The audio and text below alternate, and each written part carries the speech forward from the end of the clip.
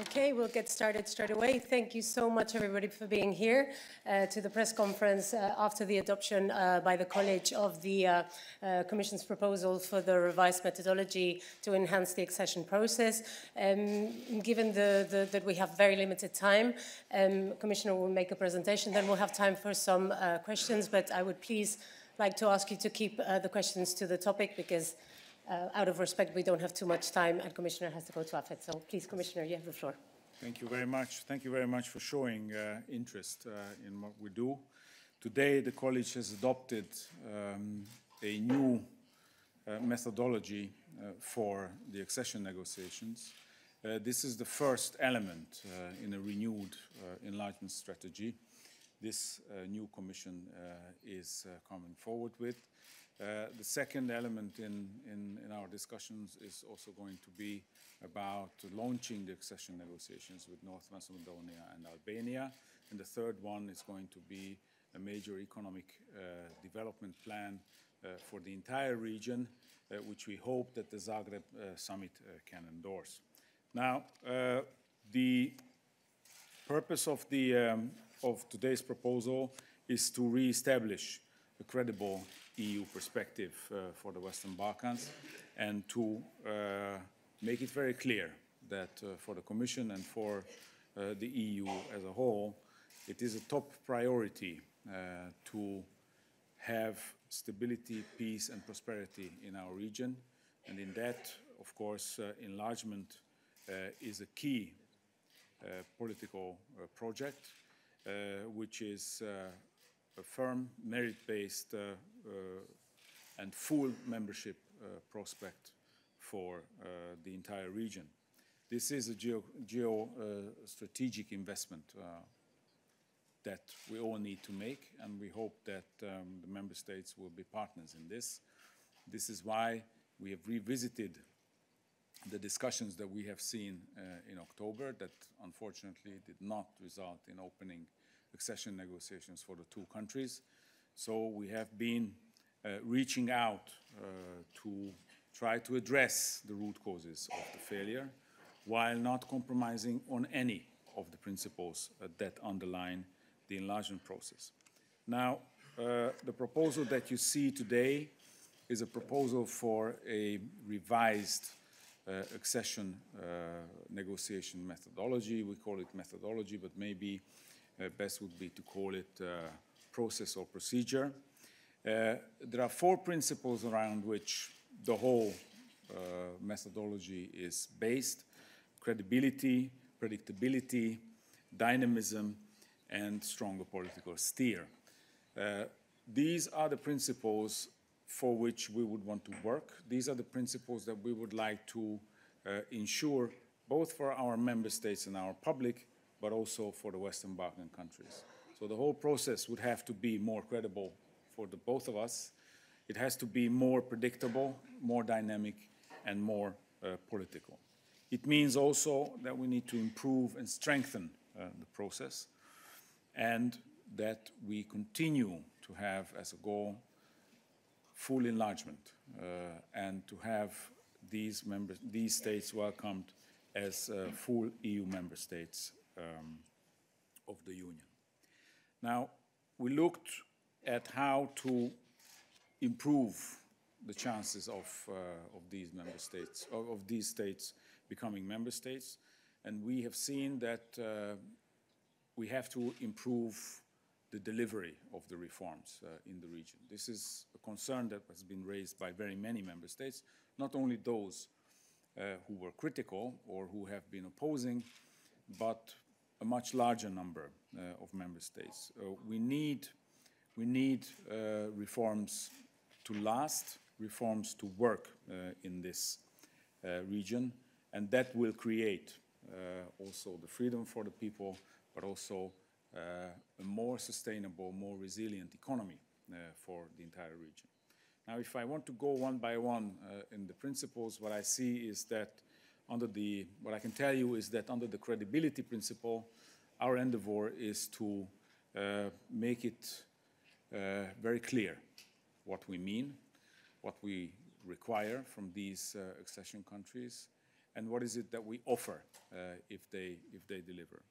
We want to reestablish solid trust and mutual confidence between the Western Balkans and us and our member states, but also in our public. We need to make it clear that if the reforms are further strengthened and mainstreamed, we will be able to deliver also on our side.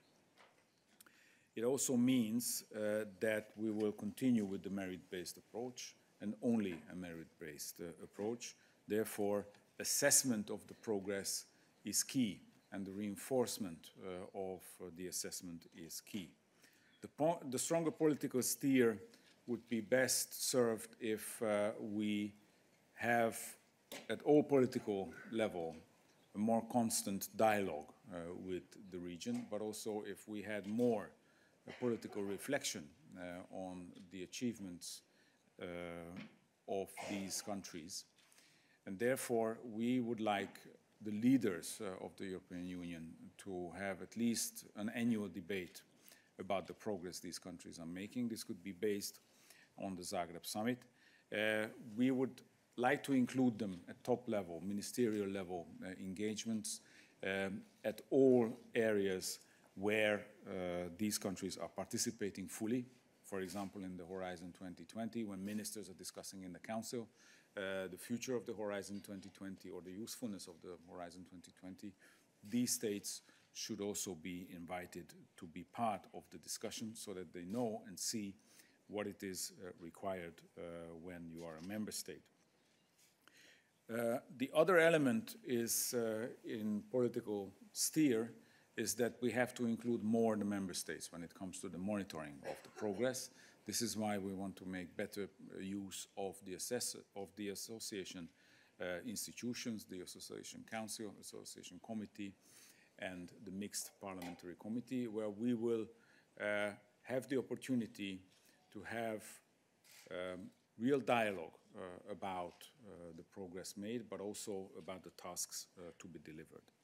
Now, the more dynamic process is best characterized by the grouping of the accession chapters.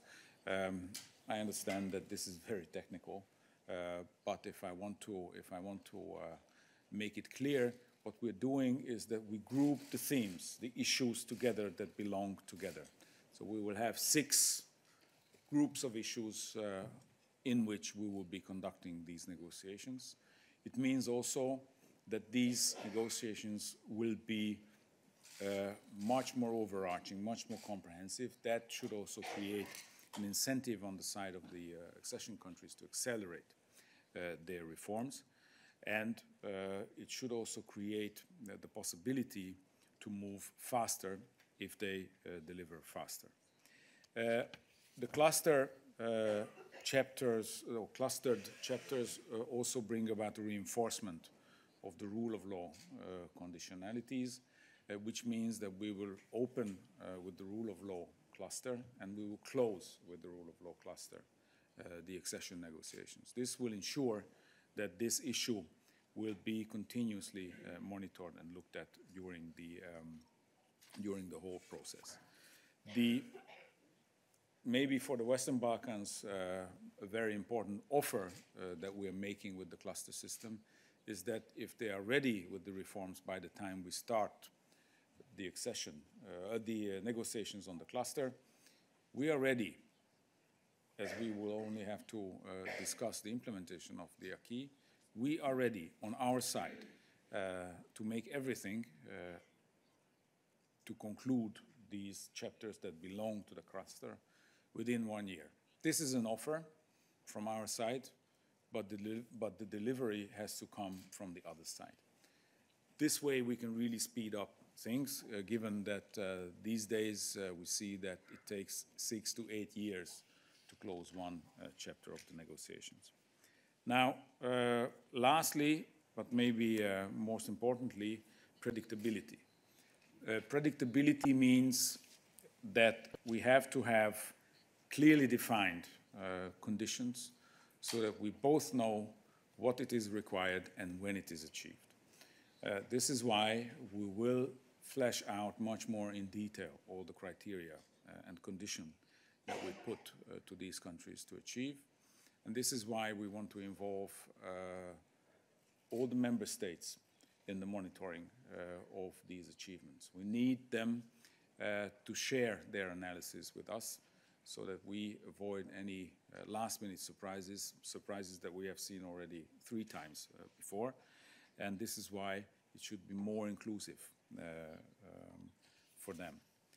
Well, I don't hide the fact that one of the most difficult issues when we were putting together the package was that it is clear that in our public opinion and in our member states, there's a very strong call that we need to be able to reverse also the negotiations. When there is no progress or when there is backsliding, clearly we also have to apply similar measures, meaning that we have to make it clear that we can also go backwards. So if countries fail to deliver or do back reforms on our side, similar actions will be taken when it comes to the accession process. Now, after the communication will come a revised set of reports on North Macedonia and Albania, hopefully still this month, and we're working now to accelerate the progress in these 2 countries so that we can have a decision on opening accession negotiations still before the Zagreb summit. I think at that stage I stop here and I would be happy to answer any of your questions.